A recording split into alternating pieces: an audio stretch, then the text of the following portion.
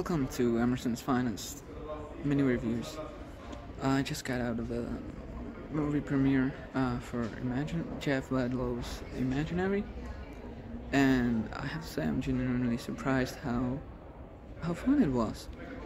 It starts out as a bit of a slow burn though, so it takes a while until it gets going, until it reaches a bit of a twist or certain plot points. But once it does, it's real fun. And it's not really a horror film. So the film is PG-13. There is not really blood. There's no curse words. There's, don't expect Evil Dead Rise.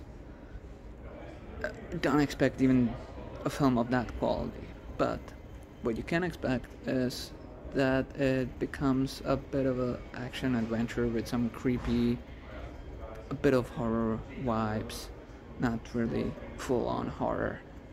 But yeah, Imaginary by Jeff Ledlow, I'm surprised. It's very good.